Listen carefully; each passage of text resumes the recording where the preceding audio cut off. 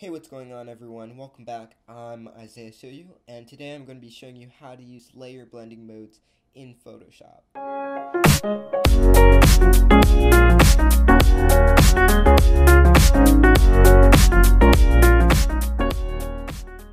Before we start, I want to mention that all my social media is in the description, so go check that out if you want to. Anyways, let's get started.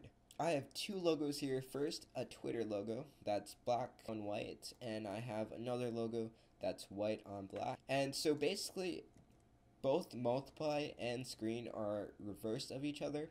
So screen is the reverse of multiply, and you'll see what I mean in a second. This is really good for black and white logos.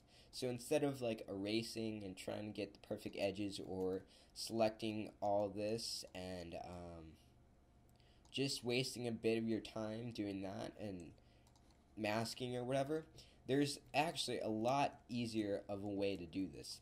You can actually go up to the layers, you can go down where it says normal and go down to multiply. And now what multiply does is it selects only the darkest areas of the image. So the darkest area is the logo.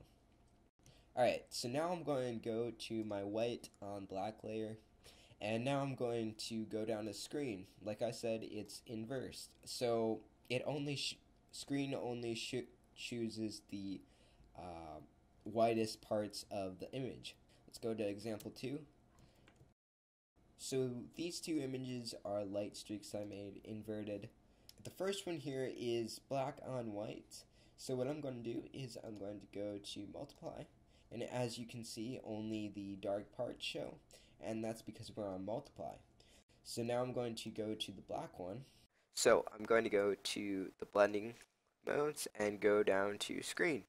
So hopefully you understand multiply and screen better. Comment if you want more tutorials like this. I could do some more of the blending modes if you would like. Also, I plan on getting a manipulation video out in the next week or so. So don't forget to subscribe, and I will see you guys next time.